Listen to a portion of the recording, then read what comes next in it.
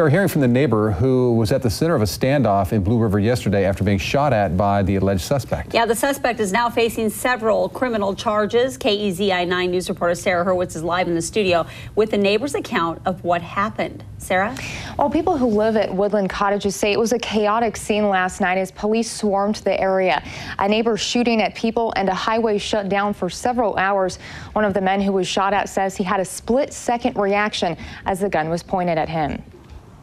A peaceful morning as the sun glistens on the McKenzie River, just a day after bullets flew through this cottage community. Heard his sliding window open and looked back behind my shoulder and seen a hand with a gun come out the window, so I dove onto the deck and belly crawled down and around the other side of the house. Now enjoying the sun, sitting on the deck where he dodged bullets, Reno Clark says he's confused why his neighbor 60-year-old David Shoptaw went into a rage. I'd like to know why he got that wig got over. If we'd had words or something prior to, I'd understand it, but we never had no kind of words or anything. Oregon State Police responded to a call just before 2 Tuesday afternoon after Shoptaw was allegedly shooting at or near neighbors. The SWAT team showed up as he barricaded himself for hours, throwing flash grenades into his home. He was in the middle cabin here. It's pretty messed up right now. The property owner, Ray Hoffman, is now dealing with the mess left behind by his tenant.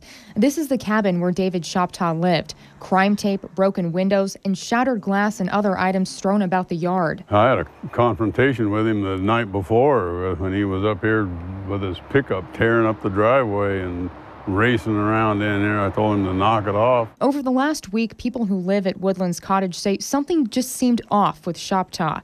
It may have all come to a head Tuesday, leaving this destruction behind and a community shaken.